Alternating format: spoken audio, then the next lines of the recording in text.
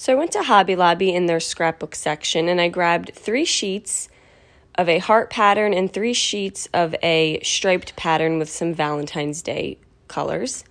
And I'm going to lay it down on my mat here and just mark off at 1 inch. And then I'm just taking my ruler, connecting both marks on the left and right side, and using my rotary cutter to cut my 1-inch strips. And I'm just going to keep them the width of the paper, and I cut 6 strips of each pattern.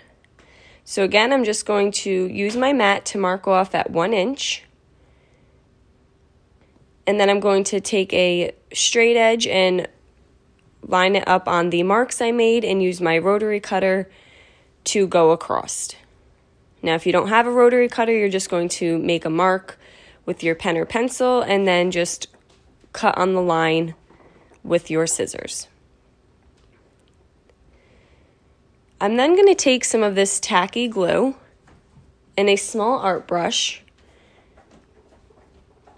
and I'm going to apply the glue onto the back side of one strip.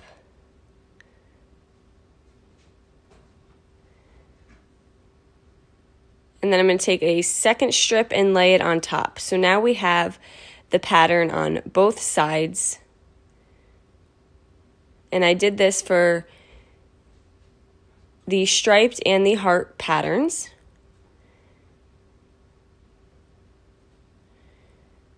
So then after all my things were glued together, I had a total of 6 strips.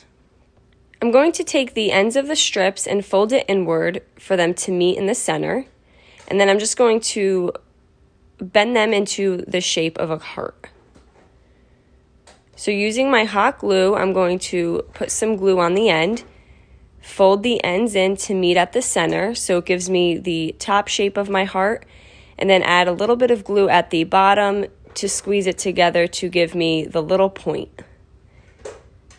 And there we go. Now we just made a paper heart from some scrapbook paper. And I repeated the same thing with the black and white heart scrapbook paper. You're just going to fold the ends of the strip inward, meet them at the center, and then just pinch the bottom and glue it together. You can make as many hearts as you want. And next I'm going to take some of my wooden beads, these are white, and a hole puncher. I'm going to put a hole in the center of the heart where the paper meets in the center, and then a hole on each side of the heart. And then I'm just going to take some jute and string it through. So I started with a wooden white bead. I strung the heart through and then put another white bead on the left side of the heart and then tied a knot. And then I'm going to measure about 4 inches from the white wooden bead. I'm going to hole punch my heart, so I have 3 holes, 1 in the center and 1 on each side of the heart. And I'm going to make a knot in my jute at about 4 inches from the bead.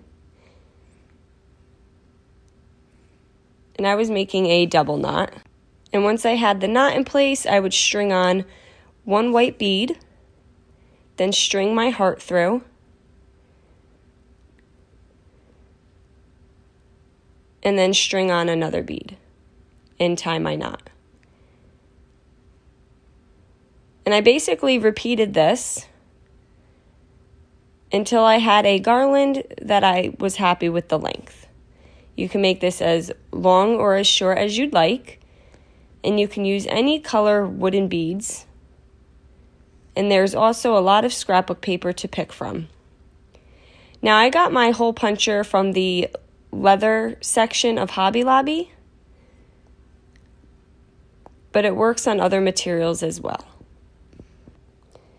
And you're going to want to leave about 8 inches on each side of the first heart and the last heart. And there we go. Now we have this really easy, inexpensive heart garland that you can hang inside your home. Guys, thank you so much for watching. Paint products can be found on our webpage at chalkitofancy.com. And don't forget, you can also check out other tutorials over on our webpage. Have a great day.